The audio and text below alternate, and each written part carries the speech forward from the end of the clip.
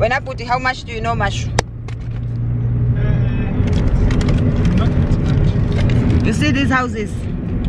They are called 014. And if you notice, the numbers do not start with 14, they start with 07. They were called 014 because just the opposite across the road, men's hostel.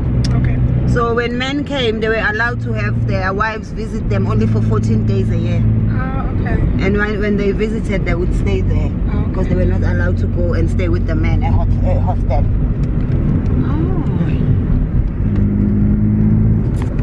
So, okay, those are the things that apartheid did to us.